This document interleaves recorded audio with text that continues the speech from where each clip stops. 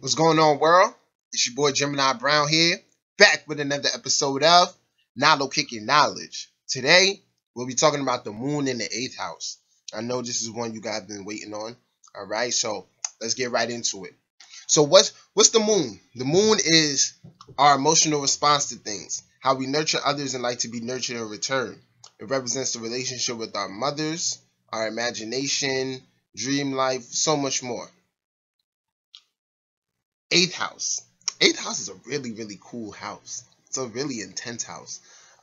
It's known as the house of secrets, sudden events, unexpected events, shared resources, taboo, the occult, and so much more. So let's go. So as we know, right, as we should know, we have when the moon gets into certain signs, it's considered, really well, like exalted or debilitated. And the moon's debilitation occurs in Scorpio.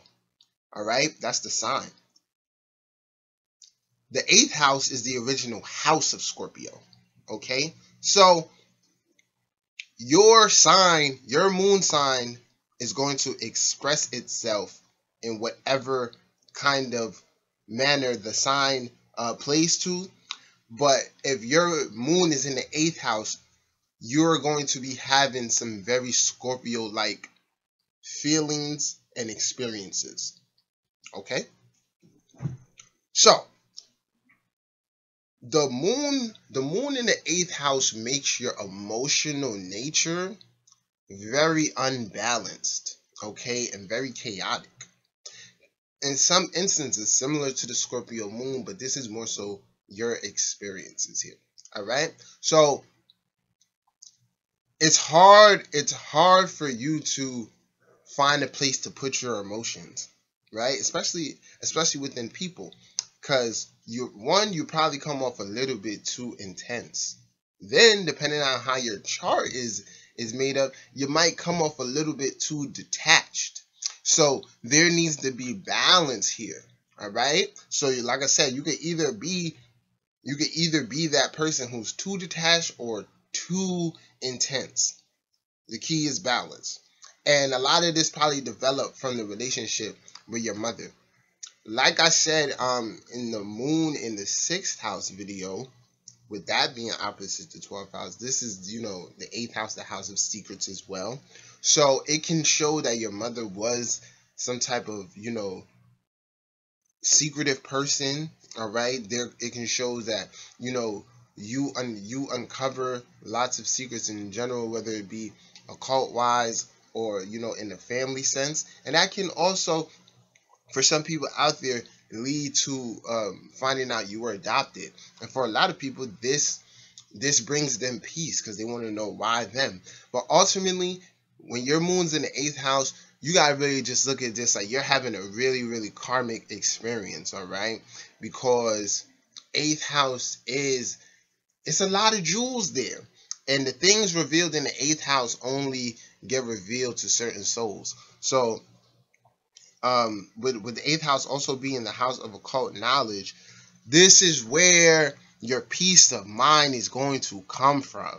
All right, this is a great position. Sun in the eighth and moon in the eighth, but really moon in the eighth, because it's our mind. It doesn't matter what the rest of the chart looks like. Okay, if let's just say you were Bill Gates, big time billionaire, CEO, computer geek, or whatever, right? Say you were Jay-Z, big time musician, mogul, businessman. I'm not saying these people do have moon in the eighth house, I'm giving an example. If their moons were in the eighth house, all that success would be not as important if they didn't have a spiritual or occult side to themselves. So if your moon is in the eighth house, I'm not telling you to go out there and become a tarot card reader or an astrologer or whatever, but I'm letting you know that area of life, that arena, is very much so where you will find your peace at. You will feel like, man, this is the missing part of me. All right, because moon is the subconscious, and the subconscious communicates in subtle ways. So ultimately, everyone with the moon in the eighth house, you're gonna be drawn into these experiences where you get, astrological reading or tarot card reading. It's just something that comes very, very natural to you. Now, like I said,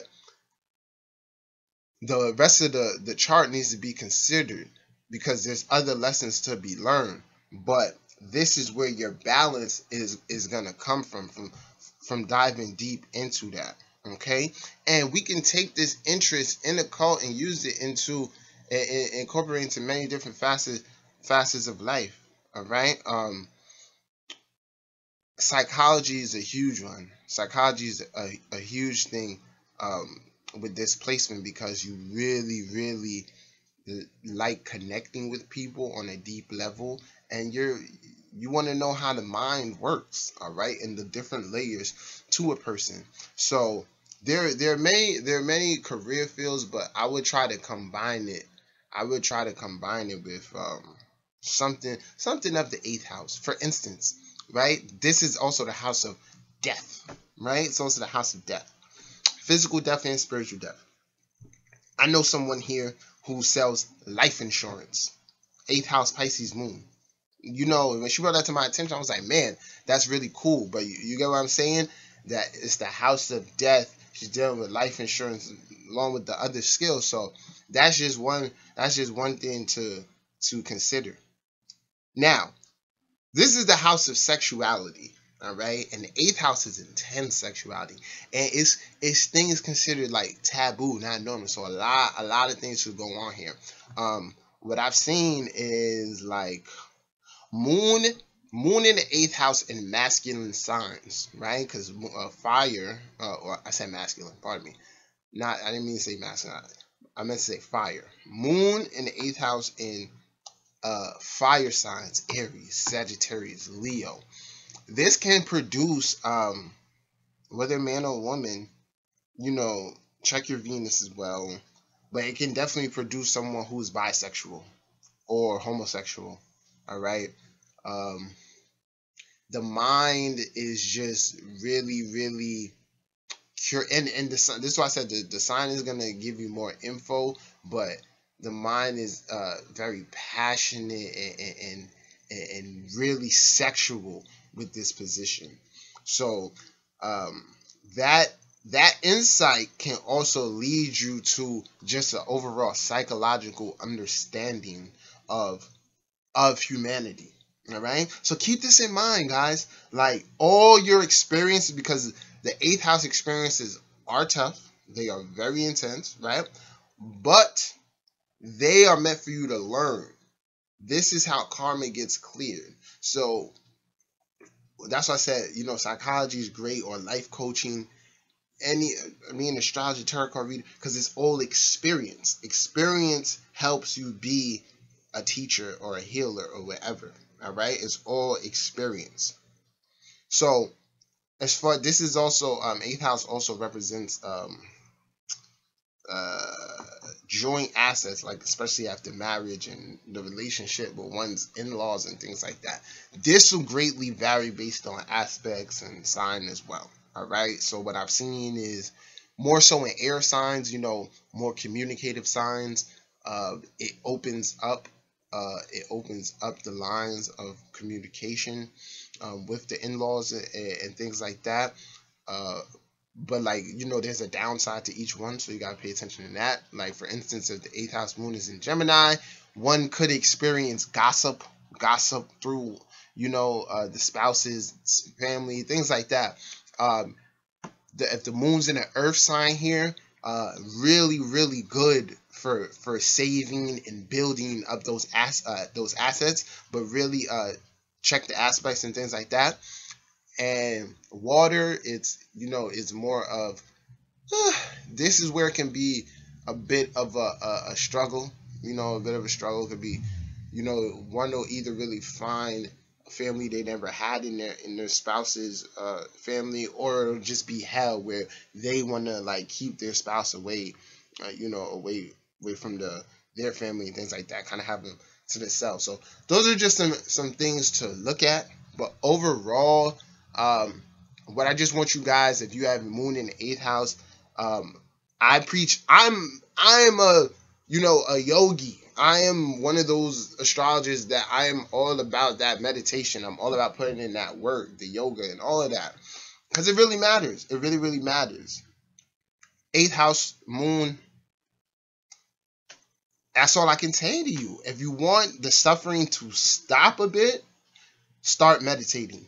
If you're here watching this video, that's good already. You're satisfying your occult needs. Now there's a physical aspect that needs to be cultivated, and that's gonna be through meditation, because your mind will not be settled without that. Okay, so you need to find something. If you say you're an Aries moon, right, or you have a lot of Aries energy, physical exercise overall can fit into your meditation or whatever, but something has to be done here. All right, so guys, this is my interpretation of the moon in the 8th house. I hope you guys enjoyed.